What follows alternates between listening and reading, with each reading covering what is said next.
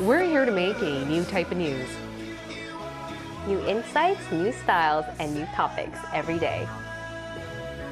We are News Generation. Making news just for you. It's December 28th here in Seoul. I'm Shin-Yoon, and you're watching News Generation.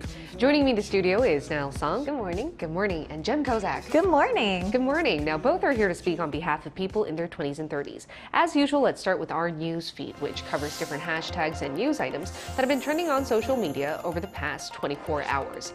As part of efforts to go plastic-free, Jeju Samdasu, one of Korea's most popular bottled water brands, has been stripping plastic labels off its bottles. Thanks to such efforts, 40% of its sales this year were from water bottles without plastic labels, and the company sold 400,000 tons of label-free bottles. Most were sold online. Compared to last year, households looking for label-free bottles online increased by roughly 30%.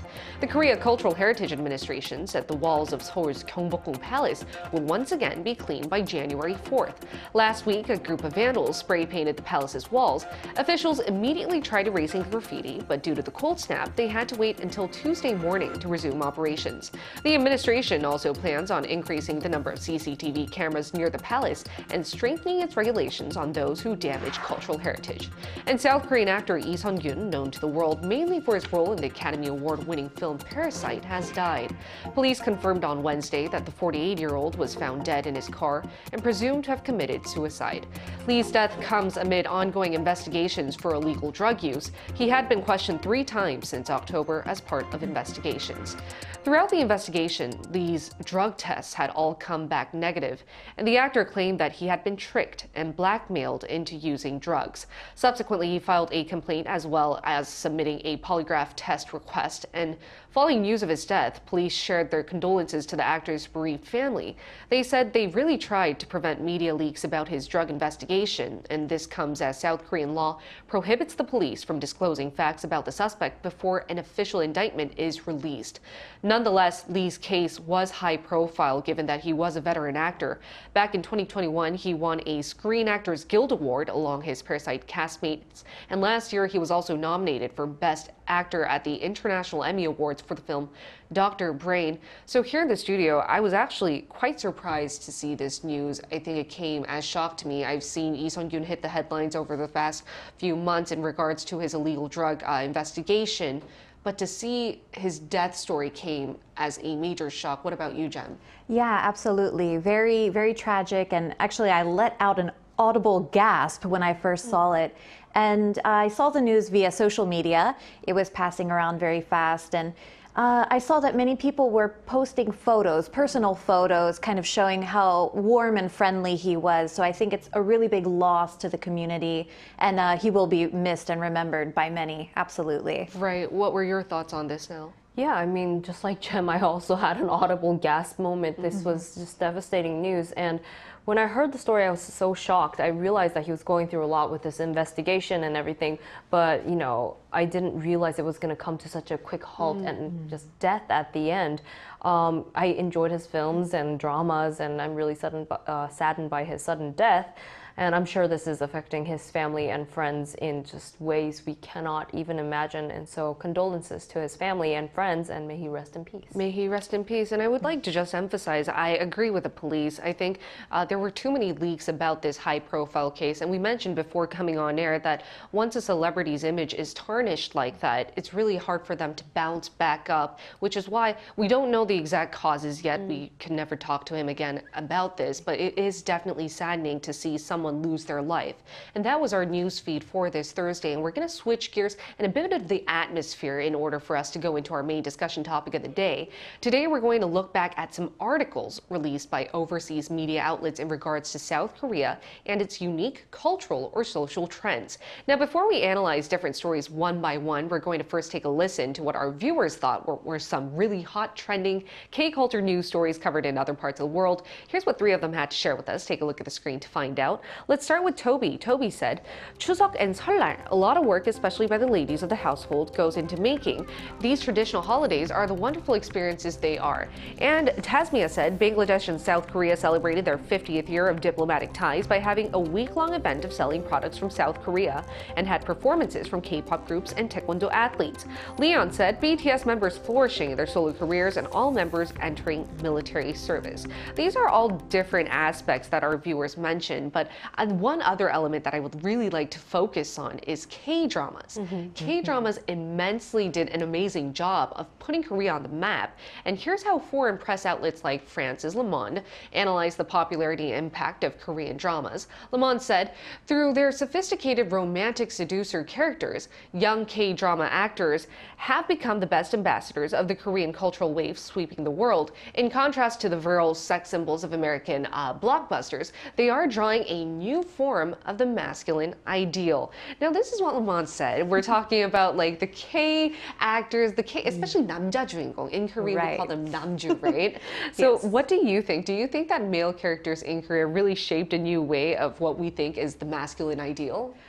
It's kind of funny because to say the masculine ideal is very, very hilarious because it actually depends on the drama you watch, right? In some of these dramas, the male protagonist is a demon or a goblin, right? So, however, I do think that it is globally spreading thanks to these male protagonists are played by very handsome, famous actors, maybe Gong Yoo, Hyun Bin, Lee Min-ho, just to name a few that are so famous. And now many K-pop stars are also becoming the male leads in many K-dramas. So they already have a fan base and they are expanding the Korean drama fan base. So I do think it is growing. It does create this very positive image for K-dramas. And I don't know about you, Jen, but whenever my foreign friends come to Korea, they're always looking for the K-celebrity that was on their favorite K-drama. Okay, where are all the Korean guys? Where are they? Where is my Gong Yoo? My mom asks me all the time, where is Gong Yoo? I'm sorry, Mom, I don't know. I don't know either. But it's equivalent to us, for instance, looking for Brad Pitt on the streets of, like, I don't know, LA. But anywho, the BBC also covered how K-dramas have evolved over the past few years, especially in regards to how they deal with female protagonists and the concept of womanhood. To be exact, this article read, K-dramas now feature complex and powerful female characters, reflecting momentous changes in society and media habits. By 2019, there were more workplace dramas and stories that involved women having influence in courts and in politics, even in historical dramas. And now, would you agree to this statement and this analysis? Like, are recent dramas here in Korea or movies really emphasizing a new concept of womanhood? Yeah, I mean, I think it's a global trend to see girl power. And I think many of the Korean dramas that we've seen in the past were very rags to riches, Cinderella story, girl meets this handsome rich guy. And very good examples are things like 파리의 연인 or like Lovers in Paris or Secret Garden. This girl who's really just trying to make it in this world meets this guy who happens to be a son of a conglomerate. Like 재벌, and then they fall in love and everything works out in the end. But now we see more of kind of this independent, strong female lead characters that tell their own stories and they kind of stand on its own without even the romance. The romance is just kind of it's kind of a garnish. It's an accessory to make the story more interesting. But for example, the dramas like The Glory, it wasn't focused on her love life. It was focused on this revenge story because she experienced this unspeakable school violence. It was a social issue. And yeah, she was a very strong female lead. And Dr. Cha, or in Korean, it's Dr. Cha Jong-suk, is a woman, a mother of two. She is a wife of a doctor, but then she decides to go back and pursue her dreams of becoming a doctor, even at a later age. And even dramas like Strong Girl Namsun, and this is kind of a sequel to 힘센 여자 도봉순. And so it's basically a woman who is literally strong, you know, physically like very strong, like Hulk-like powers, and helps solve crimes. And I feel like these are really big changes we see in Korean female lead characters. Exactly, and it's really interesting to see that K-dramas are grasping societal changes. Like the cultural atmosphere has definitely changed. Our concept of what a traditional woman is has changed now to progressive and more taking action, like main lead protagonist. Now, another iconic K-cultural trend that the foreign press has been paying attention to is Koreans' love for iced beverages. Take a look at what CNN said about how iced coffee is now becoming a global trend. The article says, at Starbucks, cold drinks made up 75% of U.S. beverage sales last quarter. Analysts say it's younger consumers who are driving the shift to iced and cold ready-to-drink coffees, teas, and other beverages. Now, we covered this once on Newsgen as well. We mentioned the term orjuga. Orjuga. You guys heard of orjuga, right? Oh, yes. And I personally am orjuga myself. Oh, you are? Yes. And Oh, for our really? viewers who don't know, orjuga is when you have to drink iced Americano even in a very cold winter day. Yeah, 얼어 죽어도 even if you freeze to death, You would still go for You the would iced still go for Americano. the iced beverage. Exactly. Wow. So let's talk about that. What do you think orjuga means in terms of our generation? Why is our generation so fixated on that? Well, I heard from people that they are orjuga, or even if I freeze to death, I will choose it. That actually a lot of people say, even though it's so cold in winter, Yeah. that when you go into an office building or you go into a study room, you know, it's so hot in there. They are blasting the heat. So they actually use the ice Americano to cool down. And for those who don't know, right, an Americano is just water, 2 shots of espresso, just plain coffee. They feel it really wakes them up. But me personally, I'm not much of an iced coffee drinker. I'm Really? always a Ooh. hot coffee drinker, even in the hot, hot days of summer. Oh. So we're the opposite. You're the opposite. Yes. 뚜주가. Yeah, I guess so. Anyways, the opposite of 뚜주가. orjuga, I Yes, guess. had hot coffee today too. Of Exactly. course. And now I think you should focus more on how this is a specific trend among the new generation, right? Right. I mean, I just saw someone drinking one before the show. I'm pretty sure they were of the new generation. Even in the minus 14 degrees of the cold last week, my friends ordered iced Americanos at the cafe. We were all wearing long padding, but they were just sitting there sipping their iced coffee. A huge influence in this, as you mentioned earlier from the article, was Starbucks launching in Korea and bringing this wave of iced drinks, iced frappuccinos. But of course, this spread widely with social media. The help of social media, when someone claimed on Twitter that they were 얼죽아, and this kind of word, this word became very viral online, and everyone was saying that I'm 얼죽아.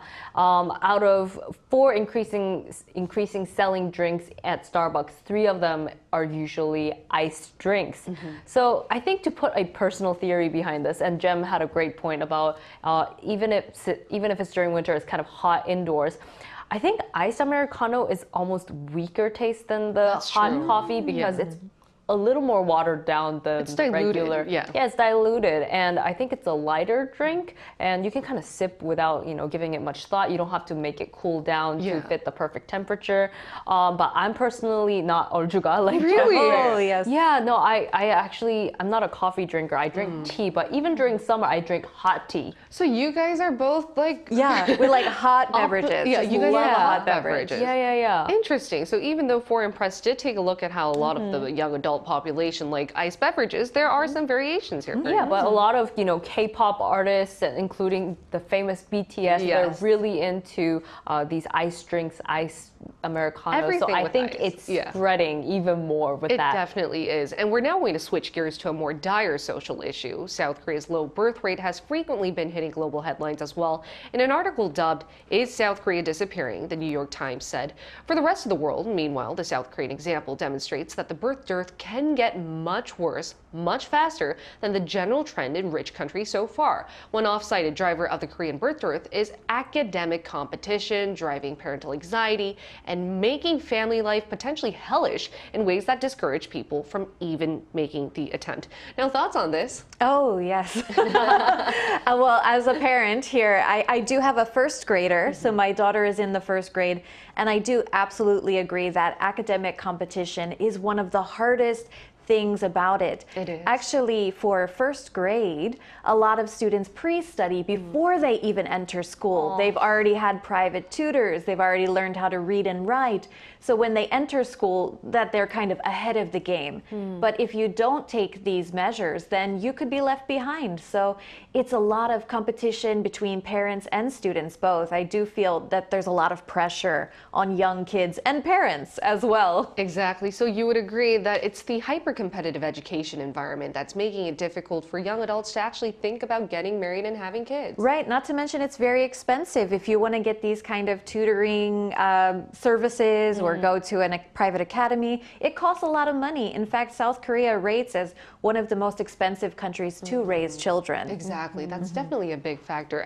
What were your thoughts on this analysis? Yeah, the birth rate is at 0.7 this year, and experts are predicting even lower for next year. And as we've been hearing, at this rate, Korea could cease to exist in a few generations. And there are many government efforts that are being made trying to increase the rate, parental pay, childcare services, extension of paternity or maternity leave, providing more housing and benefits financially for the parents. But I think it could, as we covered a lot, and Jem said about the education, it's also this social mindset and the competition and this fierce way of life. And I think that's a lot of pressure, and I don't think people were very happy under that and maybe don't want to pass that on to their children. Exactly. That's a really good point you mentioned, because a lot of my married friends, they're contemplating on having kids, whether to have kids or not. And one main factor that they always mention is they don't want to give the hellish lifestyle that they're living there to their children. Right. Because if you think about it, it's your most beloved family. Right. So we do need to see better infrastructure and support programs to better encourage people to actually want to have kids. But last but not least, South Korea's hyper-competitive education environment and private academic craze always seems to be interesting to foreign press. Bloomberg recently talked about the Sunung, the annual college entrance exam that is thought to be a make-or-break test that determines a young adult's early career. It explained that the annual Sunung exams are a crucial event in South Korea where attending a prestigious university is seen as the required path for landing a good job at a top conglomerate. Businesses will delay their openings, trading in stocks and foreign exchange will be delayed by an hour. Police will be deployed to assist any students running late for their exams. Now, Jem, we briefly mentioned this. I do think this is a big part as to why we're seeing such a low population. But just in regards to South Korea's education system, as a mother of two in Korea, are you a little scared for your kids to be growing up here in regards to Sunung? Yeah, absolutely. It is such a big deal here, right? So Sunung is such a major test, and as a teacher as well, I'm a teacher and a mother, I do feel that these kind of tests can often be very restrictive. It's teaching you there's only one right answer to the question, right? It doesn't really help with critical thinking or creative thinking. And the truth is, not every student is good at test taking. And it's not really a measure of if you're smart or not, right? Some people get nervous, they start sweating. So I think it puts too much pressure on students, and then it might lead to other problems, right? Such as mental health issues or potential suicidal thoughts. So it is very important not to put so much pressure, I feel, just my opinion. I completely agree. And I think the Bloomberg did an amazing job in really accentuating how important a lot of Koreans perceive Sunung to be. We consider it to be like the stepping stone for a good career path. But speaking of South Korea's excelling academic performance, obviously a lot of students do ace the Sunung test. They're really adept at actually taking really good tests. But The Economist also noted how over recent years, despite COVID-19, pupils from Japan, Singapore, and South Korea were among those who did well despite everything. And namely, it talked about even though we are living in situations like COVID-19, where students would take online courses, South Korean students' academic performance excelled. What are your thoughts on that? Yeah, I mean, even amidst COVID, Korea's overall grades stayed mostly the same, and The Economist pointed out that the pandemic affected a lot of other nations' education, and given the circumstances, yes, the kids may have had a difficult time studying, but Korea was one of the nations that stayed afloat. But I do think it is inevitable, as Korea is a small nation with limited opportunities and resources, and studying and academia is one of the best ways to get ahead in society. So I think every everyone is running for that one goal. Exactly. And I think you mentioned a really good point there. South Korea in particular, the society here really emphasizes academia. I think in other parts of the world, for instance, like Western Europe, there's a lot of Meister schools or vocational schools that encourage people to develop like technical skill sets. Right. And Korea is steadily getting there, but as of now, we're still seeing a lot of hyper competition because education, like scholarly education, seems to be the baseline. And apart from these articles and topics, were there any other issues that really captured South Korea's unique cultural or social aspects that also captivated your attention? And would you like to see foreign media cover any of them anytime soon? Yeah, I read this year that Korea is becoming more of a multicultural country. I do think that there's many ways that we can prepare in the ways of that. I mean, that we have a lot of international marriages. Jem is one of an international couple. Right. And I think we need to raise social awareness and government support. But I think more than that, just as a society, just learning about how that's going to help and function, I feel like that could help with the population too. It can help. I think everything is intertwined, and seeing our society change into a multicultural one will also open the gateways for us to discuss here on NewsGen. Now, any other things you would like foreign media to cover? Oh, I went to the opposite side. Actually, a lot of my friends who live abroad are really interested in how fast the trends change in Korea. So things like, especially the quirky trends, like the photo booth, the personal color analysis, talking about your MBTI, and like that's very good small talk conversation. So they just love to see that everything is new all the time. And I think if there's more exposure to that in the kind of global media, people will start coming, especially younger people who love it, right, will start coming to Korea or start learning more as well. I mean, our international number starts with 8이, which in Korean, it's 82. 빨리. But I never thought of that. It's 빨리. We are seeing really fast-paced trends. And thanks to you guys, I think here on NewsGen, we have many different topics to look out for and discuss in the year 2024. But in the meantime, we'll be here every day from 9:30 to 10 a.m. Korea time to bring you more topics young people are talking about. Special thanks to Nal Song. No problem. Thank you, and Jem Kozak. Thank you. All right, now thank you everyone for watching. We'll see you tomorrow. We are News Generation.